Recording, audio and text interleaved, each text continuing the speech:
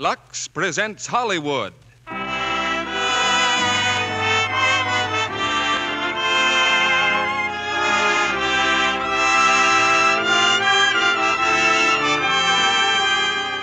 Lux Radio Theater brings you Edward Arnold and Fay Bainter in The War Against Mrs. Hadley with Gene Rogers and Van Johnson. Ladies and gentlemen, your producer, Mr. Cecil B. DeMille.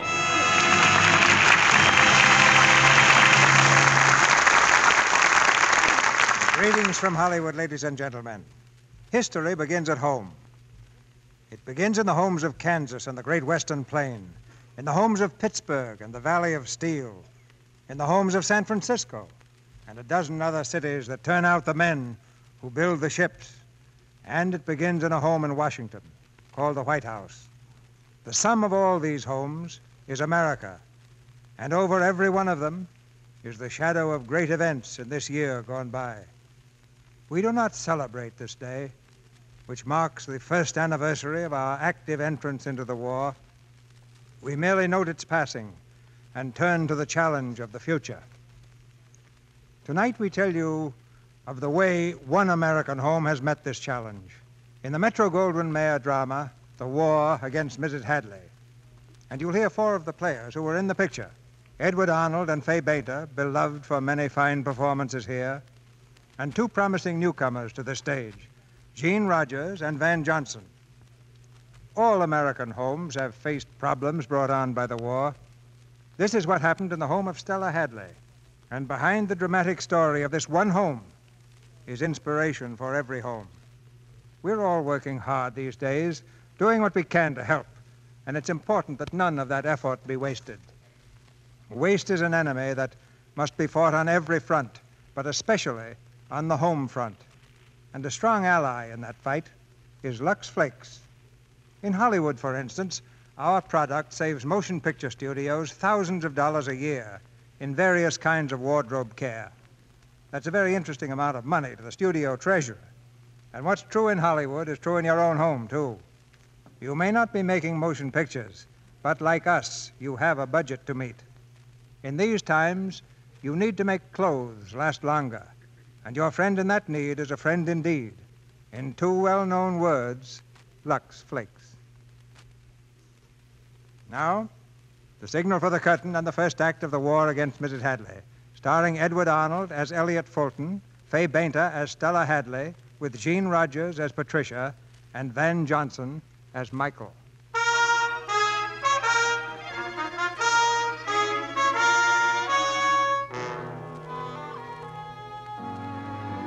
In November 1941, Mrs. Stella Hadley of Washington, D.C., wrote a letter to an old friend. While a worried world outside her window strove desperately to prepare against the mass murderers of Europe, Mrs. Hadley sat in the rich security of her drawing room, blind and deaf to everything except her own personal comfort. Washington, my dear, is a complete madhouse. The way people are rushing about and getting in each other's way. You'd think it was November 1917 instead of 1941. All very silly, of course. I suppose you know my son Ted is in the War Department with Elliot Fulton. And Patricia's been pestering me for some vague idea she has of entertaining draftees at a canteen. I don't know what's getting into people, really. All this talk of war and defense and lend-lease is beginning to bore me. In spite of the warmongers here, I have it on excellent authority that the chances of peace were never better. Goodbye for the present, dear. And if you're in Washington next month, please come to my birthday luncheon. Remember the date, Sunday, December the 7th.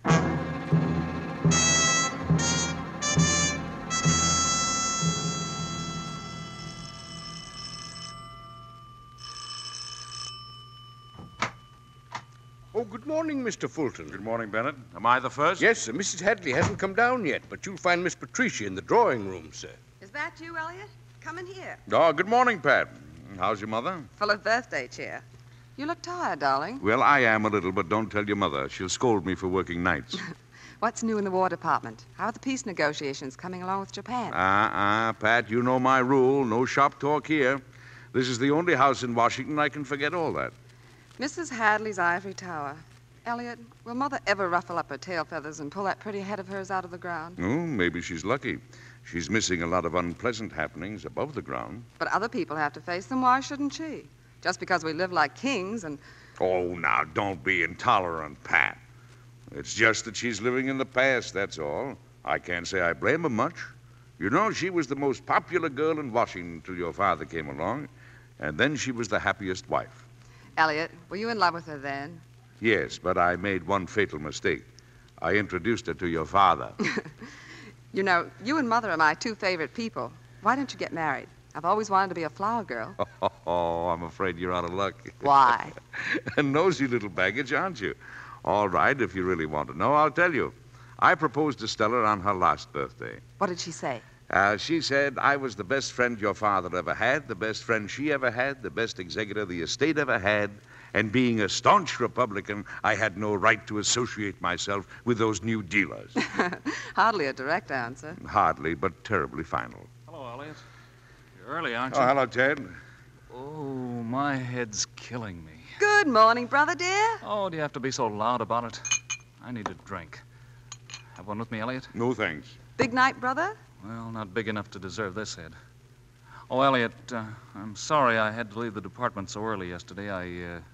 I had to go to the dentist. Yeah, that's the fourth time this month, Ted. Yes, I know, but... Ted, have you seen Mother yet? Well, only one out of one eye. She came into my room at the crack of dawn to see if I was resting peacefully. Won't one of you please tell her I'm old enough to be weaned? Keep pulling on that bottle and she'll find out soon enough. Good morning, good morning. Hello, Doctor. How are you, Meacham? Splendid, thank you. Hiya, Doctor. Ted, let me see you. Oh, you look bilious, Ted. Now, don't try to drum up any trade with me. Stick to Mother. Have a drink, Doctor. I don't drink in the morning. How's your mother feeling, Patricia? She's thriving. Frankly, I've been a bit worried about her lately. She's not really been strong since your poor father passed away. Oh, nonsense. She's as strong as an ox. My dear Fulton, I think I'm a better judge of Stella's condition than you are. Am I late? Oh, hello, Hello, Dad, Cecilia. darling. How are Good you? morning. Hello, Elliot. Elliot. How are you, Dr. Meacham? Quite well, Miss Talbot. Thank Oh, you. what a time I had getting here. Where's Stella? Hasn't she come down yet? Now, Cecilia, you know well enough that Stella always waits for the last guest before she makes her grand entrance. What? Oh, well, I hope I haven't kept her waiting. Ted, darling, you look peaked. Well, that makes it practically unanimous. What? Oh, Elliot, is it true what they're saying about these little Japanese ambassadors of peace? Well, not knowing what they're saying, I can't tell you. Oh, no, of course not. But my elevator boy overheard someone tell someone else that they... Good morning, everyone. Good morning, Oh, Stella. good Very morning, happy Stella. birthday. Thank you. Thank you, all of you. Oh, what lovely flowers. It's like spring. Happy birthday, Mother. Teddy, darling, my pin is beautiful. You and Pat had no right to spend so much money. Don't give it a second thought, Princess. We charged it to you. I wish you had. Teddy, you look pale. Leonard, I do wish you'd have a look at him later on. Certainly. Oh, I'm all right, Won't Mother. do any harm for Leonard to have a look. Patricia, dear, put some powder on your nose. It's all shiny. How can I ever thank you all for my lovely gifts? Elliot, these earrings you sent me. Well, I'm glad you like them, Stella. I love them. And Leonard, your fitted bag is just what I've always needed. I'm so glad. Did you like my gloves? Of course I did, Cecilia, dear. I helped you pick them out.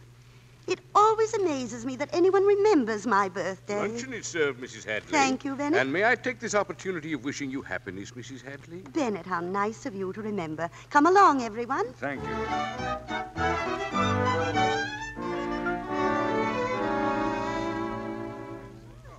I'll tell you, Meacham, just how. That was a mighty fine lunch, Stella. I always say you set the best table in Washington. Thank you, Leonard. Oh, Stella, dear, Boston Symphony. What, Cecilia? It's time for the Boston Symphony. They're playing Beethoven's Fifth. Very well, Patricia, dear. Turn on the radio, please. Yes, Mother. Well, Stella, I'll have to be running along. Now, Elliot, sit down. You're not going to do any more work this afternoon. Oh, what a perfect day. All my loved ones here to help me celebrate. Mrs. Hadley? Yes, Millie. Serve the coffee in here, please. Yes, Mrs. Hadley. And be careful of those cups, Millie.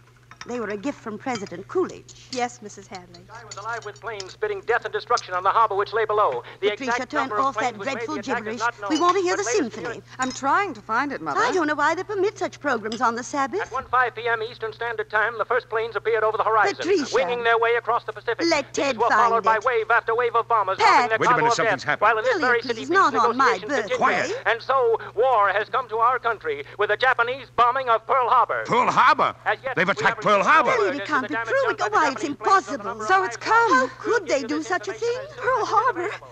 Oh, no. Millie, I told you to be careful of those cups. Mrs. Hadley, My best service. Millie, you're impossible. I'm sorry, Mrs. Hadley. I couldn't help it. My brother's at Pearl Harbor. My brother.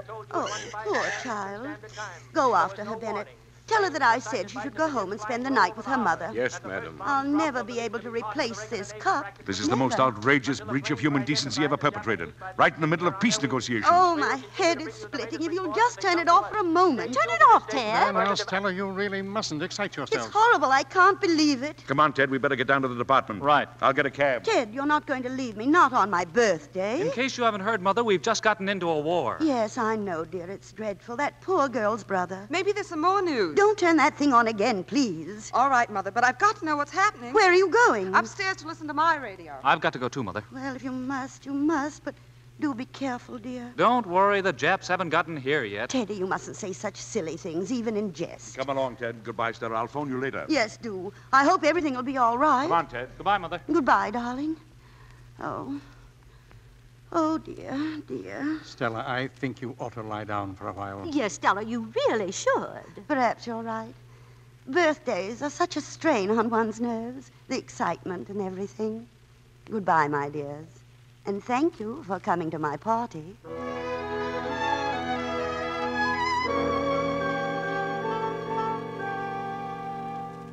Will you read back the last sentence I dictated? Yes, sir. The bombing of Pearl Harbor has shown us the path we must follow. We must wipe out completely for the duration of the war the idea of business as usual. Mr. Fulton's office. One moment, please. It's Mrs. Hadley. I'll take it. Hello, Stella. Elliot, did you get my message? What message was that, Stella? Elliot, you know how hard Teddy's been working. You aren't really going to keep him at the department again tonight, are you? Oh, why? Did he tell you I was? Why, of course he did. And war or no war, I think you should let him spend Christmas Eve with his mother. You may come too, Elliot. Well, thank you, Stella, but I'm afraid I can't make it. I'll see what I can do about Ted. Send him as soon as you can. Yes, very well. Goodbye, Elliot. Bye, Stella. Here's the latest communique, Mr. Fulton. Thank you. That'll be all for now, Miss Hart. Yes, sir. Oh, Bob, would you ask Ted Hadley to come here a minute? Why, he's gone, sir. He's what? He's already left. Some of his friends called to take him out to the country for dinner. Oh, I see. Well, in about 10 or 15 minutes, call Mrs. Hadley and tell her I'm awfully sorry. But it's absolutely essential that Ted work tonight. Yes, sir. Look, Mr. Fulton, Ted's a friend of mine, and I don't want to see him a heel, but something ought to be done. Something is going to be done. I'm having him transferred. Transferred? Yes, into active service. I can't keep him around here anymore, even for his mother's sake. It's not fair to the department. I wish I could be transferred to active service, sir. Yeah, I know how you feel, Bob, but I can't spare you. Ted needs it much more than you do. This may be his one chance of making something of himself.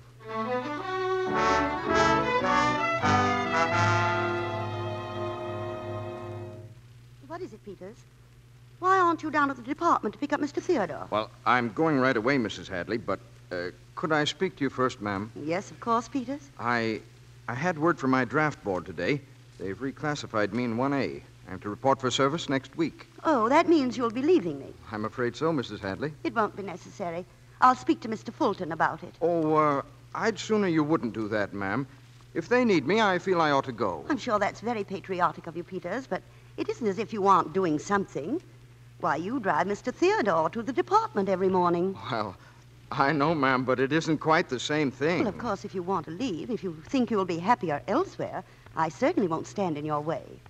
But I do think you could have given me a little more notice. But I only got my notice today. We won't discuss it, Peters. You may tell Bennett to give you 2 weeks' salary when you leave. Well, thank you, Mrs. Hadley. I'm sorry. Hello? Yes, this is Mrs. Hadley. Oh, but that's impossible. Mr. Fulton promised me faithfully he'd send Ted home. Well, I never heard of anything like that in my life. Keeping my own son away from me. Consideration for me, even if the government hasn't. All right, you win. I'm sorry I can't be here to help with the Christmas presents, but I've got to get an extra girl for canteen duty tonight. Patricia, is that the canteen that Laura Winters is running? Oh, Mother, she's just helping out. I shouldn't think you'd want to associate with the wife of the man who contaminated your father's newspaper. Contaminated? Oh, Mother, just because Father was a Republican and Mr. Winters is a Democrat... They turned the Chronicle into a Democratic scandal sheet. I should think you'd have more respect for your father's memory. Well, Laura Winters only comes down once in a while anyway. I hardly even know what she looks like. Good night, Mother. I've got to run. Can't you even be with us on Christmas Eve? I'm sorry. I wish I could, Mother, but it's Christmas Eve for the soldiers, too. Good night, dear. Good night.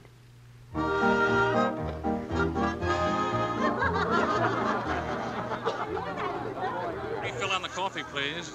Got any more coffee, miss? Now, listen, soldier. How many cups does that make for you? Oh, just 5. Or is it 6? How did you swallow that last one so fast? Well, confidentially, before the Army got me, I used to be a fire eater. What's your name, lady? My name is Pat. Pat? Mine's Mike. Oh. We ought to get together. Say, couldn't you come over on my side of the counter for a while? Not while the rush is on. It doesn't seem right having a counter between us. Well, why don't you come over on my side? Do you mean it? Sure. Gangway. Hey, Mike, get back here where you belong. Come on, what's the matter Oh, with you? nice little place you've got back here. I'm glad you like it. Now you can put this apron on. Apron? What for? So you won't soil your uniform. I don't get it. Once you cross the counter, you're a worker. You're going to help me wash the dishes. Oh, no. You can always go back. You're a hard woman, Pat. Give me the apron. Right back here in the kitchen, soldier. Hey, Mike's on KP again. Look at that. Look at him wash your dishes,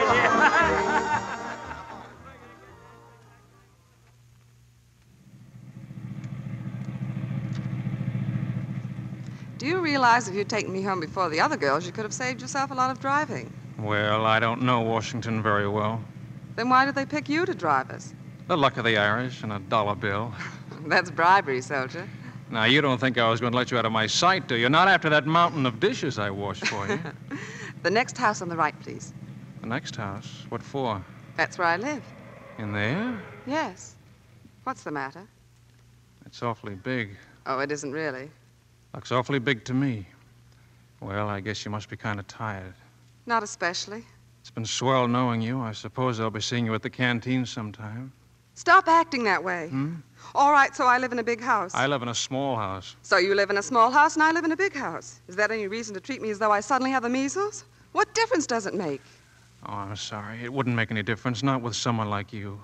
Am I forgiven? If you promise never to let it happen again. It's a promise. And to seal it, I'll take you to see my house. Where do you live? Clary Street. At least Mother lives there. That's where I was born. I thought you said you didn't know Washington.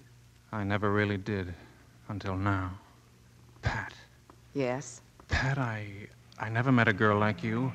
I mean... Well, for the love of... Did you see that? Right up behind us. I'll murder that guy. Why don't you look where you're going? Why, you... I'll kill him, so help me. Get out of that car, mister. Get out. Take your hands off. Come on, get out, you drunk. Mike, don't, please. Let him alone. Well, hello, Pat. Hiya, sweetie. What did you call her? Mike, don't. He's my brother. Oh, glad to know you. Patricia, who is this mutt? Look here, you. If you weren't her brother, I'd not... Well, let's pretend I'm not. Shut up, Ted. I'm sorry, Mike. I'll call the camp in the morning and tell them what happened to the car. Oh, don't worry about that.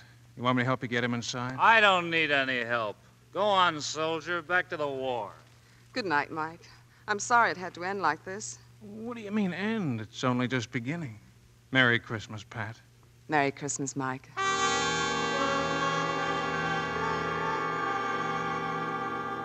But it's impossible. They can't put you in the Army, Ted. You're in the War Department. No more, I'm not. Sit down, darling. You mustn't upset yourself.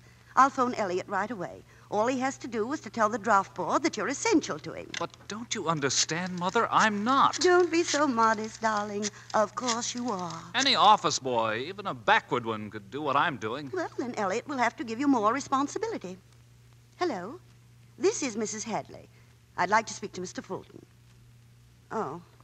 Well, would you ask him to be good enough to call me when the conference is over? Thank you. I don't know how they accomplish anything in that department. They're always in conferences. Sit down, darling. Everything's going to be all right. I'm just going to get a drink, Mother. Darling, you know what alcohol does to your nervous system. I have a vague notion. Don't worry, please. Even if we didn't have Elliot, I could always get a certificate or something from Dr. Meacham saying that you weren't physically up to it. The Army doctors decide that. I'm sure they're not nearly as thorough as Leonard. Oh, Mrs. Hadley. Yes, Bennett. I'm sorry to disturb you, Mrs. Hadley, but word has just come over the radio. There's to be a practice blackout tonight. Whatever in the world for? Oh, well, there's nothing we can do about it. Thank you, Bennett. Madam, would it inconvenience you very much if I went out for a little while this evening? No, I suppose not. But isn't it rather an odd time to go out during a blackout? In a way, madam, yes, but it's most important. I'm an air raid warden, madam. Bennett, I don't remember giving any permission for that. No, madam, but I thought seeing that everyone... That will do, Bennett. I'll speak to you later. Yes, thank you, madam. An air raid warden. Of all the ridiculous ideas. I don't know what's come over everyone. People acting so strangely. Good evening, Bennett. Good evening, sir. That must be Leonard now. What's he want? He's giving me vitamin shots. In these times, it's so important to keep up one's energy. One never knows when it may be taxed. Come in, Leonard.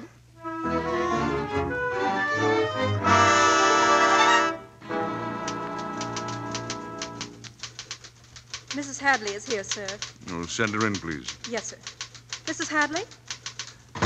Well, this is a pleasant surprise, Stella. Mohammed wouldn't come to the mountain, so the mountain came to him. I've been trying to reach you since last night. I'm awfully sorry, Stella, but I've really been swamped. Won't you sit down? Elliot, I want to speak to you about Teddy. Yes? Excuse me, sir. These communiques just came in. Oh, yes, let me see them. Oh, my, they're bombing Manila for the second time. And after we declared it an open city. If you remember, I told you 6 months ago not to trust those Japanese. Now, about Teddy. Bob, tell Miss Hart to call everyone for a conference in about 10 minutes. Yes, sir. Now, what were you saying, Stella? I haven't said anything yet. Elliot, I want you to have a talk with Teddy. I did have a talk with him last night. He came over very late. Really? Strange he didn't mention it to me. Then you know all about this ridiculous notion of his. Well, I don't think there's anything ridiculous about a man wanting to serve his country. Oh, but it's different with Teddy. He's already working for his country. Much too hard, if you ask me. Oh, it's a pretty tough job, winning a war. All the more reason for not moving people from one thing to another. I'm sure even this administration wouldn't approve of that. Well, if Ted feels that he wants to join Ted up... is just a child. He doesn't know what he wants. He's just being headstrong and irrational. Did you tell him that? I refuse to discuss it with him. After all, you and I are a lot older and more capable of deciding what's best for him. I think Ted has decided that for himself. Elliot, you act as if you were pleased at the prospect of his being sent to the Far East. Or one of those dreadful places. I'm pleased to know that he has the character and the courage to want to go. I wasn't quite sure how he would feel. You mean you knew about this? Yes, I did. But if you knew, why didn't you stop it? Elliot, you've got to stop it. There's nothing I can do, Stella. Well, you can keep him here with you. I know you can. You've always said you'd do anything for me. I only wish I could. If you care for me at all, if you care for Ted. If Ted were my own son, I'd do exactly as I've done. But he's not your son. He's my son. You had him drafted. Not satisfied with that, you talked him into wanting to go, to leave That me. isn't true, Stella. Whatever you may think of me, at least give Ted credit for making the decision himself. If anything should happen to him, it wouldn't matter to you. Stella, wait. I never want to see you again.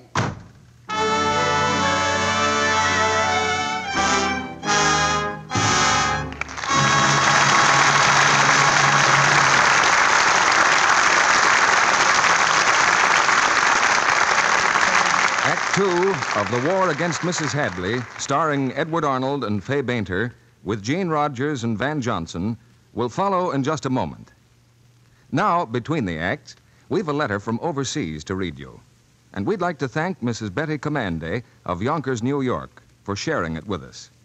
It's from an American lieutenant, somewhere in England. Here's what he says. I received the following packages in the last 2 days. Soluble coffee. Thanks, Dad. Buttons for my uniform. Thanks, Dad. Shoebox containing what an assortment. Lux, candy, gum, raisins, and so forth. Many thanks, Marm, and many, many thanks for the Lux. Now I can wash my wool scarf. I wouldn't trust that scarf to the laundry. To be awakened out of a sound sleep and told you're a first lieutenant and to receive a box of Lux all on the same day is something to write home about. Then Mrs. Commande adds, I wonder how many mothers think of enclosing Lux in that wonder box.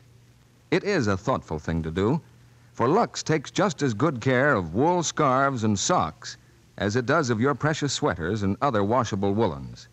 You know how soft and attractive your sweaters stay when you Lux them, and you probably know how harsh and scratchy and shrunken woolens can get if they're not washed right, if they're rubbed with cake soap or washed with strong alkaline soap and too hot water.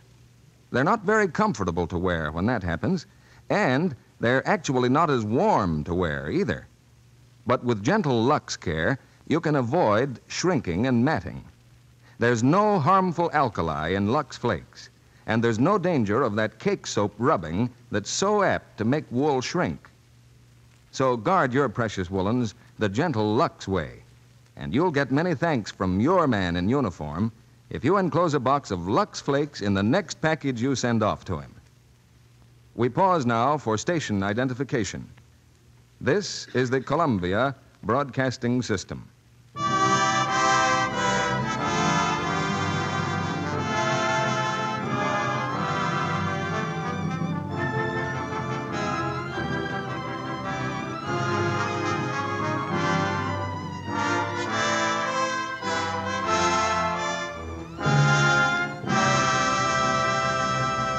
Act Two of The War Against Mrs. Hadley, starring Edward Arnold as Elliot Fulton, Fay Bainter as Stella Hadley, with Gene Rogers as Patricia, and Van Johnson as Michael.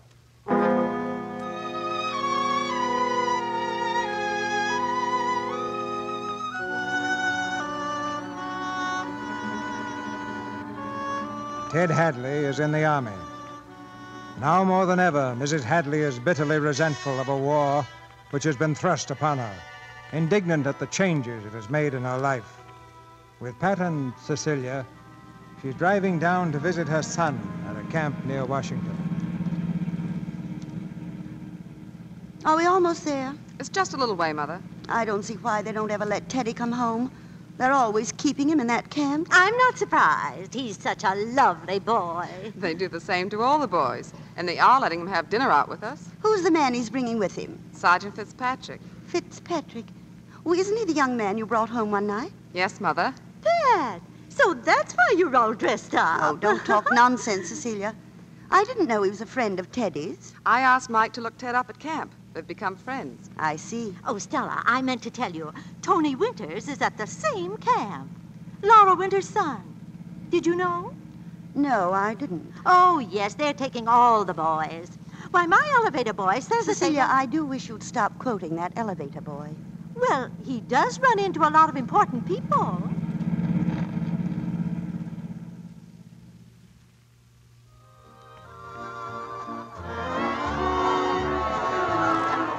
Teddy, dear, have you everything you need at camp? Isn't there something I can send you? Not a thing, Mother. Sure you have enough blankets at night? Absolutely certain. Why don't you let me give you the big comforter from the spare room? The, pink one? Yes, dear. Well, I don't think it would fit in with the general color scheme of the barracks. Oh, I always think that pink goes with any color. They managed to keep us pretty warm down here, Mrs. Hadley. Really, Sergeant?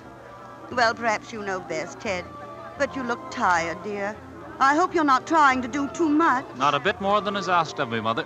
Mother, don't baby him. I think he looks fine. Thanks, Pat. Hiya, Ted. Hiya, Sarge. How you doing? Hiya, Louie. How's it with you, Strangler? Strictly the nuts. Be seeing you. Be seeing you, Strangler. So long, Louie. Who was that? A friend of yours, Ted? That was Louie. We call him the Strangler. He used to be a wrestling champion in Brooklyn. Indeed. And what did you do before the war, Sergeant? Oh, I was in the advertising department of the Washington Chronicle. The Chronicle, really? Oh, dear, just when everything was so peaceful. Why, what's the matter? Have I said something wrong, Mrs. Hadley? Mike, come on, Mike, let's dance, shall we? Sure, I'd like to. Well, come on, then. Excuse me. Mother, look. Yes, Ted? Don't get Mike wrong just because he's worked for the Chronicle. He's a real gent. Gentleman, darling. You mustn't let the army vulgarize you.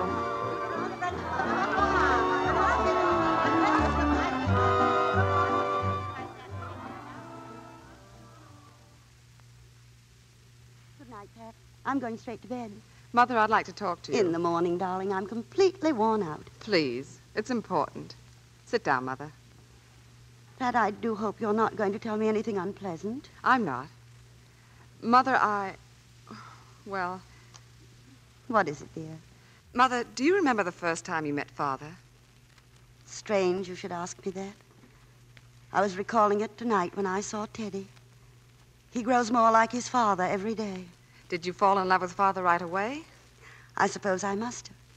He was so handsome and dashing, I really couldn't help myself. You see, at the time, I was half engaged to Elliot, and... What is it you wanted to tell me, dear? I'm in love, too, Mother. With this soldier? Yes. You mustn't romanticize things, Patricia, dear. In times like these, one is apt to be carried away by the glamour of the uniform. Oh, I'd marry Mike if he were dressed in an old gunny sack. Has he asked you to marry him? I asked him. He's got his transfer to the Air Corps, and he's being sent out west. I couldn't let him go without letting him know how I felt. That was very forward and indiscreet of you, Patricia. I'm glad the young man is leaving. It'll give you time to think things over. I'm going with him. I will be married first, of course. Married? Oh, Mother, you'll love him when you know him. Really, you will. I'm not thinking of myself. I'm thinking of you. I have no intention of entrusting your happiness to a man whom none of us knows. I know him, Ted knows him, Elliot knows him. Elliot knows him? Yes. I introduced them. You've been seeing Elliot Fulton after what he did to me. Mother, what Elliot did was the best possible thing that could have happened. Why, Ted's a new man. You've been carrying on with this young man behind my back, aided and abetted by the man who sent your own brother to what may be his death. You're being hysterical and unfair. I suppose you think what Elliot did was fair. Yes, I do. You've always sided with him, always. You care more for him than you do for me. That's not true. If he means so much to you, why don't you go to him? He won't stand in the way of your marrying this nobody. But as your mother, I forbid it. All right, Mother. Good night. Patricia, come back here this instant. Where are you going? To Elliot. Patricia!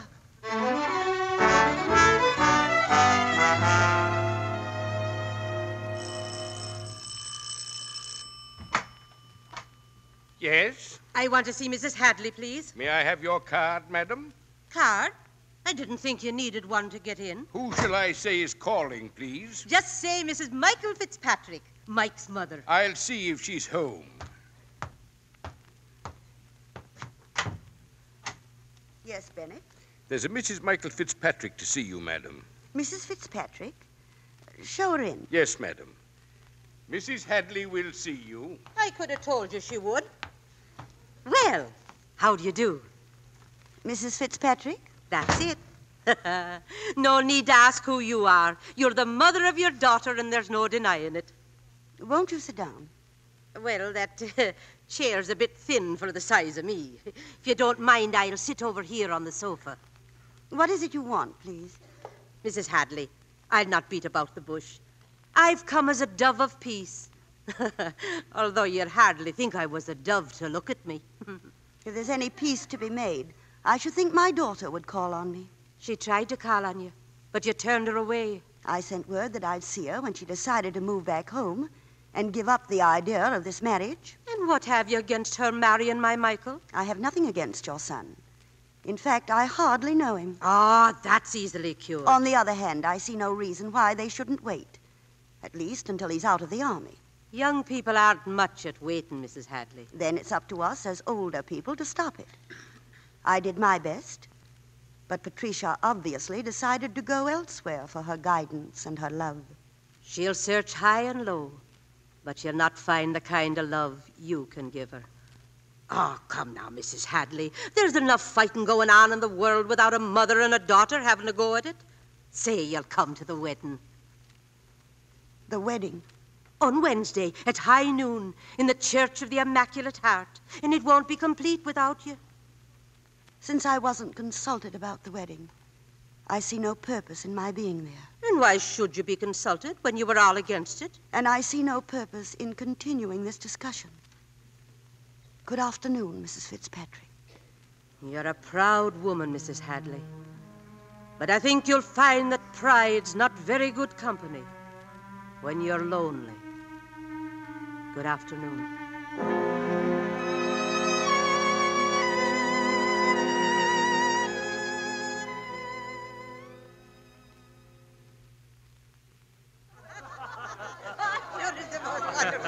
And now I'd like to propose a toast to the bride and groom. Oh, yes, Mr. Fulton, a toast, all.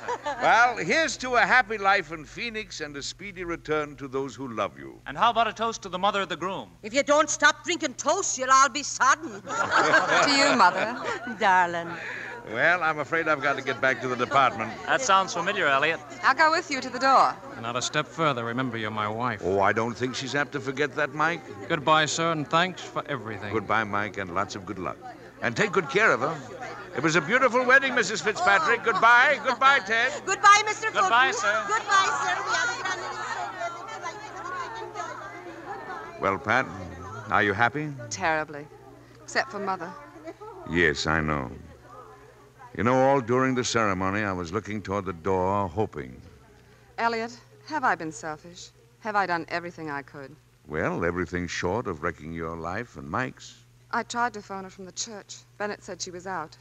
Will you try to see her? I'm afraid she'll be out to meet, too. Don't worry, Pat. She's a lot stronger than we suspect. Goodbye, Elliot. Goodbye, my dear. I'll miss you. I'll try to believe that. And lots of good luck to both of you. Thanks. Pat, Here I am, Mike. you've been gone for ages. Do you know that? Don't ever leave me again, do you hear? I was half crazy with loneliness. Oh, Mike, darling. Come on, let's get out of here. All right. I'll run up and get my grips. Come on. Hey, they're going to run out on us, folks. You can't do that. Wait a minute now. Pat, come back. Well, I guess that's that. Hey, Pat, aren't you ever going to throw that bridal bouquet? I need a husband, too. All right. Now get back, everybody. Get back. No. Wait a minute. What's the matter, Pat? Look, if you don't mind, I won't throw the bouquet. I'm going to send it to someone. Ted, come here. Yes, Pat. Ted, give this to Mother from me.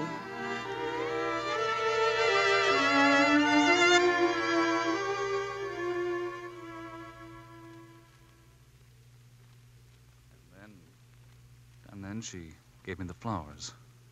They were for you, she said. Here, Mother. Her flower.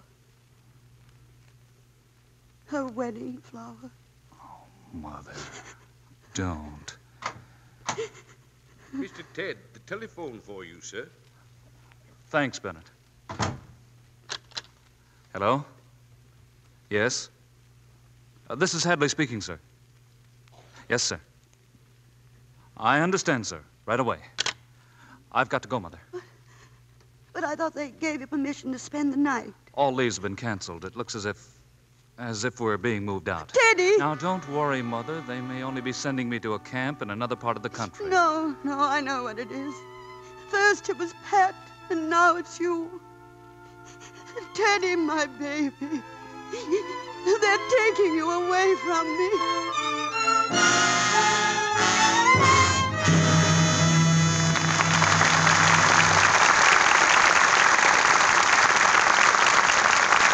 After a brief intermission, we'll hear Act 3 of The War Against Mrs. Hadley, starring Edward Arnold and Fay Bainter, with Gene Rogers and Van Johnson.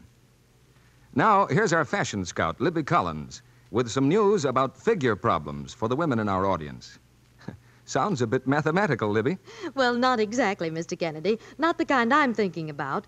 Though often when a woman subtracts from her figure, she adds to her poise and appearance. I want to pass along the good news that even with elastic fabrics rationed, we women are going to be able to solve our figure problems with girdles and foundations that fit well. New types of fabrics and ingenious new ways of cutting them have been worked out. So the new things can do a fine figure slimming job with little or no elastic in them. Now, of course, that doesn't mean we're going to toss out the precious two-way stretch girdles and foundations we bought last year. Far from it. We want to make them last just as long as we can. And one of the best ways to do that is to lux them often, so they never get really soiled and so perspiration doesn't harm the fibers. Yes, Lux Flakes take away soil and perspiration quickly and thoroughly. And with Lux, there's no harmful alkali, no cake soap rubbing to weaken elasticity. Girdles keep their fit better, last longer, with gentle Lux care. And that point about fit is especially true of the new things. With less elastic in them, it's more important than ever to protect fit with Lux. Yes, Libby, that's care experts advise. Makers of foundations and leading stores where they're sold advise Lux Flakes. Now, Mr. DeMille returns to the microphone. One of our stars has a birthday today. We'll tell you about it when we bring them back after the play. Now the curtain rises on the third act of The War Against Mrs. Hadley, starring Edward Arnold and Fay Bainter, with Gene Rogers and Van Johnson.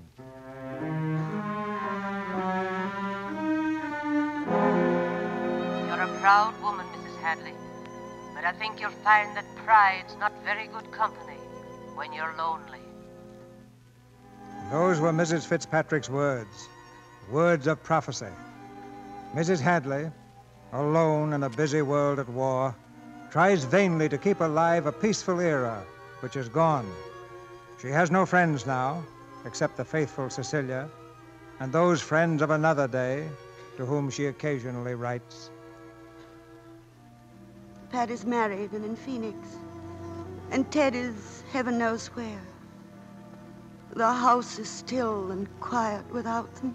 You'll find pride's not very good company. I had a letter from Ted last week. Dear Mother. I've read it over 20 times. I still can't realize he's gone away from me. Our ship reaches its destination shortly, and maybe now we'll be seeing some action. Tony Winters is in our company. Laura Winter's son, Stella. I know how you feel about his mother, but Tony's a real gent. Beg pardon, gentleman. And we've become great friends. In fact, knowing him has been the swellest thing that's happened to me in the Army. Don't worry about me, I'm in the pink. The only thing that's bothering me is the thought that you may be lonely. Pride's not very good company when you're lonely. Goodbye, Mother. Teddy. Teddy. Mrs. Hadley, Mrs. Hadley. Bennett, what is it? It's Mr. Theodore. What's happened to him? Nothing. I mean everything. He's a hero. It says so in the paper. Look, Mrs. Hadley. Oh, I'm so nervous. Read it for me, Bennett. Yes, madam. Theodore Hadley, Washington youth, wins DSC for heroism. That's the Distinguished Service Cross, Mrs. Hadley. Yes, I know, but is he all right? Corporal Theodore Hadley was cited for conspicuous bravery under fire in an official communique just received. Hadley, according to the dispatch, had been instructed to seek out the location of an enemy machine gun emplacement. After the other 4 men in his unit had been shot down by Jap snipers, Corporal Hadley continued on alone, locating the machine gun nest and wiping it out with hand grenades, killing 15 Jap soldiers. He returned unharmed to his company. Oh.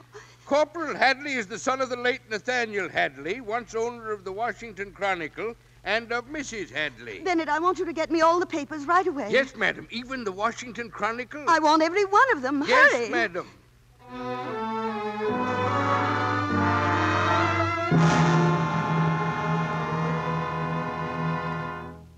Is Mrs. Hadley in? I want to see her, please. Who shall I say is calling? It's Mrs. Fitzpatrick, girl. Now hurry up. Millie, has Bennett returned? Oh. How are you, Mrs. Hadley? How do you do? You'll excuse me for puffing. I'm all out of breath. Won't you come in? Thank you kindly. Well, I suppose you've heard the good news. Yes, I just saw it in the paper. The paper, is it? Is nothing sacred from those gossip mongers? I'm afraid I don't understand. I was speaking of my son. Young Ted? Why, what's happened to him? He's just been awarded the DSC. That's the Distinguished Service Cross. The saints preserve us. Who'd have thought it? Teddy's always been courageous, even as a child. Of course he has. And it's proud you should be to have a hero for a son. Think of all the stories we'll be able to tell our grandchild about his uncle. Grandchild? Is Patricia having a baby? Heaven help us. I thought you knew by now. No. Not a word. That's not like Pat. Whatever may have happened between you, It's still your grandchild she's bearing. When did you hear? Just a short while back. And I dropped everything to run over and compare notes with you on how it felt to be a grandmother. I'm afraid I can't say. Not having been informed officially. Mrs. Hadley, I hope you'll excuse me, but in the excitement over Mr. Theodore, I forgot this telegram, madam. Oh, thank you, Bennett. Sorry, madam. There, you see, I knew it. I knew it wasn't like them. What does it say? You are going to be a grandmother in October. We love you and miss you very much. Pat and Mike. Not a word did they say in my telegram about missing me. I do hope Patricia takes proper care of herself. Oh, Michael will see to that. If he doesn't, I'll beat the daylights out of him. Mrs. Hadley. Yes? It's the reporters, madam. Reporters? Yes, madam, 5 of them. They insist upon seeing you about Mr. Theodore. I have nothing to say to them. What? Why, of course you have. I beg your pardon? You forget you're the mother of a hero. I don't see why my private life is any concern of the press. There's a war going on, Mrs. Hadley. And there's hundreds of thousands of wives and mothers needing all the courage they can get. Their men can't all win the DSC, but they're fighting just the same. And it's up to you to give their women folk a message of hope and faith. You've got no private life anymore. You belong to those wives and mothers. So you'll see them, Mrs. Hadley, and right now. Come in, boys. Mrs. Hadley, I'm Stevens of the Chronicle. The Chronicle? The name of Hadley means a lot to us. We'd like to play it up in a big way. I'm afraid I have nothing to say. We just want to ask you a few questions, Mrs. Hadley. But I told you. Have you heard from your son lately? I had a letter the other day. Where was it from? What did he say? The letter was personal. I see no object in going on with this. You already know the facts. But we'd like your angle, Mrs. Hadley. If Mrs. Winters is willing to give us an interview, you certainly ought to. Mrs. Winters? Yes, we've just come from there. Some people like publicity. I wouldn't call losing a son good publicity. What? Guess we'd better call it a day. Come on. No, wait, please. I didn't know. Well, it was in the paper. I didn't read it. Please believe me. Of course she didn't. Haven't you got 2 eyes among the lot of you? I'm very sorry, Mrs. Hadley. Tony Winters was with your son, looking for the same machine gun nest. He was shot by a sniper. Oh, how dreadful. Why, only the other day Teddy wrote about him. They were great friends. Yes, so Mrs. Winters told us. She saw you at a time like this. Yes, she did. Bennett, you'll find a letter from Mr. Theodore on my night table. I want you to bring it here. Yes, madam. I'd like to read you parts of it, especially the part about Tony Winters.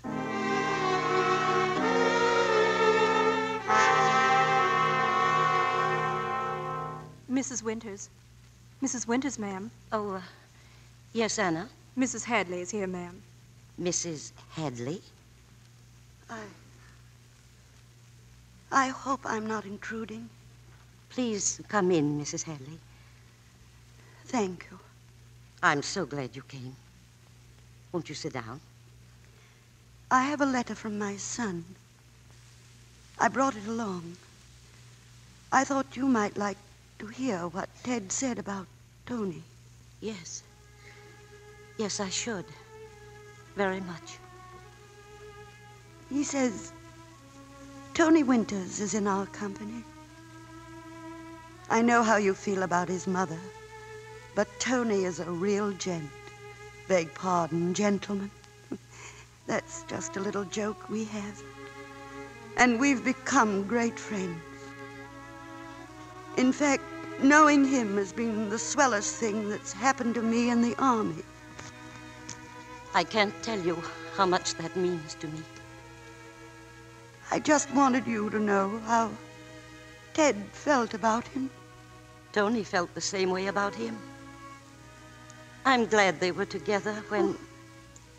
It could so easily have been my boy instead of yours. We should both be very proud of our sons. Please don't cry. I've just heard today they're giving Tony the Distinguished Service Cross, too. I'm glad. And I'm so sorry for so many things. None of that matters now. Fights, political differences, anything. All that matters is that you and I, all of us, work together to make what Tony died for. Something fine and lasting.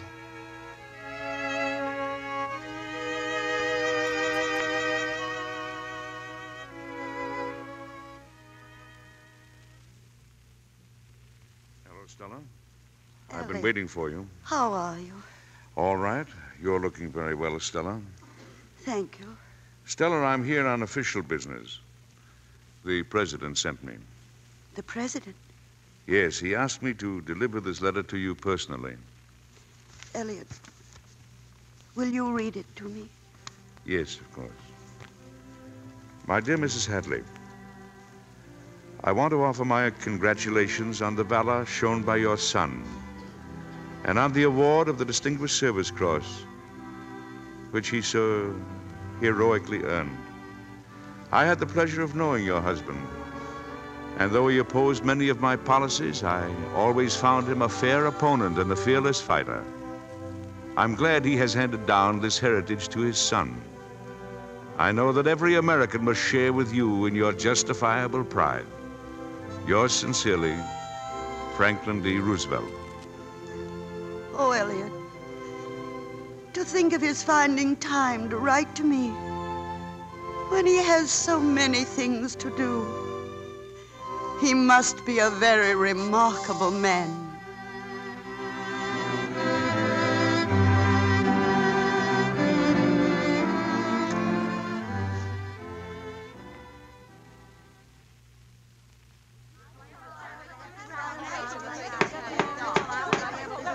May I have your attention, please?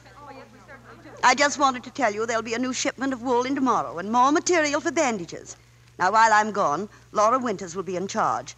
And I'm sure you'll all work just as hard as if I were here. Are there any questions? Oh, Stella. Yes, Cecilia. Stella, do I have to take the first aid course all over again? We all have to take it until we pass our examinations. Oh, I'm tired of being bandaged. How long will you be in Phoenix, Stella? Probably not more than a week. I'll be right back after the baby's born. It'll be born before we get there if you don't hurry. It's all right, Maggie. Don't worry. I never missed a train in my life. There's always a first time for everything. Where is that husband of yours? Is he going to take us to the station? He's probably held up in a conference at the department. You know how important these conferences are. Well, where's your car? Elliot and I decided to put it up for the duration. Stella! Hello, darling. Hello, dear. Yeah, I brought you some flowers. Elliot, I thought you said we were going to economize. Well, let's start tomorrow. I hope you know how much I'm going to miss you while you're away. That's what you get for marrying a grandmother. Come on, come on. This is no time for spooning. All right, Maggie. Come on, will you? Goodbye, Stella. Goodbye. Goodbye. I do hope the baby waits until you get there. Goodbye, Stella. I hope it's a boy. Thank you. Goodbye, everybody. Goodbye. Well, those Japs and Nazis better look out now that Stella's in the war. Why, Stella, did you forget something? Where is that? Here it is. Well, what is it? I almost forgot my letter from the president. Goodbye. Goodbye.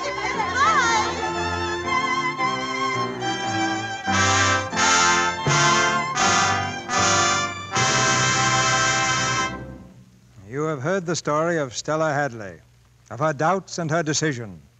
May we all profit by her example and realize as she did the moral and military necessity of sacrifice to speed the day of victory.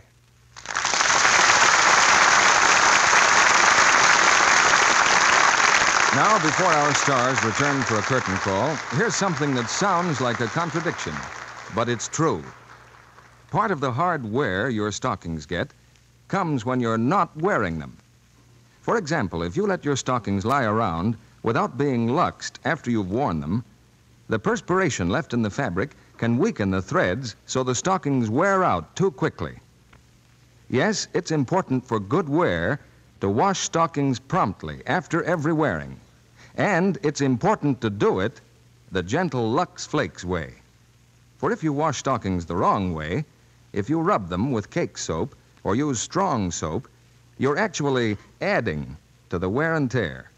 Those things weaken the elastic qualities of your stockings. Then the tiny threads break easily into runs. But gentle Lux Flakes take away soil and perspiration quickly and very gently, without weakening elasticity. You cut down runs. Your stockings will look better, last longer, when you Lux them after every wearing. Get the thrifty big box of Lux Flakes first thing tomorrow. It will do stockings every night for months. Now, here's Mr. DeMille with our stars. It isn't news when Fay Bainter and Edward Arnold give fine performances because we expect it of them, and we're never disappointed. But I did discover some news about Fay Bainter today. This is her birthday. Well, many happy returns, Fay.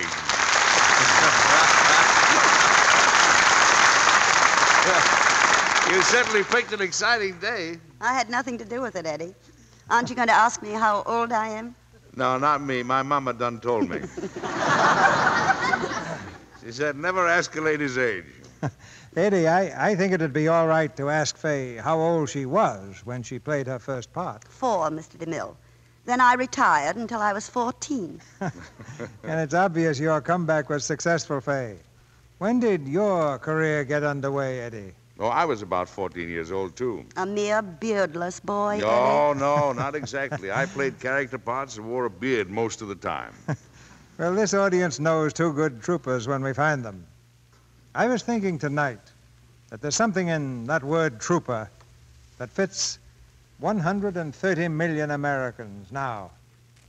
We're better neighbors because we've made sacrifices together. The missing faces around the family dinner table draw us all closer. Eddie Arnold, for instance, has sent a son to the Army. And you have a boy in the same service, C.B.? Fay Bainter's husband, a fine naval officer in the last war, directs civilian defense in the city of Santa Monica. And we stand side by side with millions of other mothers and fathers doing what we can. And trying to be good troopers about it.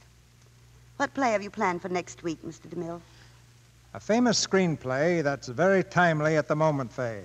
It's called Algiers. And our stars will be Charles Boyer and Loretta Young.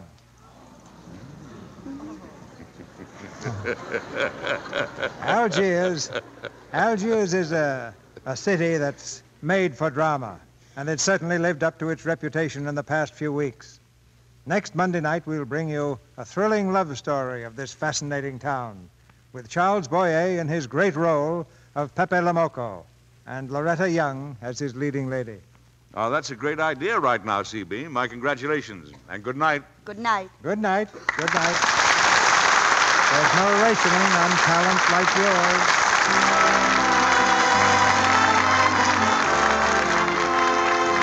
Our sponsors, the makers of Lux Flakes, join me in inviting you to be with us again next Monday night when the Lux Radio Theater presents Loretta Young and Charles Boyer in Algiers with J. Carroll Nash and Gene Lockhart.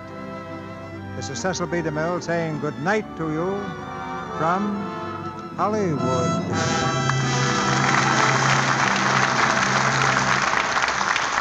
Attention, housewives.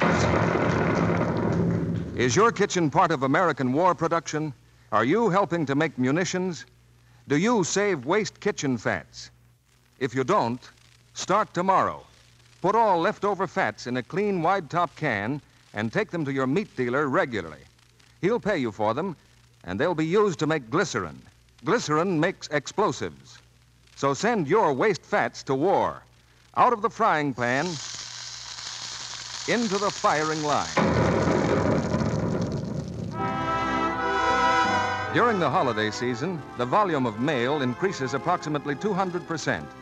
The public should not delay any longer to mail Christmas gifts, greetings, and letters if they wish to make certain that they are received before December 24th. Heard in tonight's play were Fred Mackay as Theodore, Verna Felton as Mrs. Fitzpatrick, Anne O'Neill as Cecilia. Our music was directed by Louis Silvers. And this is your announcer, John M. Kennedy, reminding you to tune in next Monday night to hear Charles Boyer and Loretta Young with J. Carroll Nash and Gene Lockhart in Algiers. Shake off that fagged out, half-alive, vitamin-deficient feeling. Try Vims. Thousands depend on Vims to help guard against colds. help build extra energy. Vims have vitamins A, C, and D, and 3 essential B-complex vitamins, also 3 minerals. Remember, VI for vitamins, double MS for minerals. Vims. This is the Columbia Broadcasting System.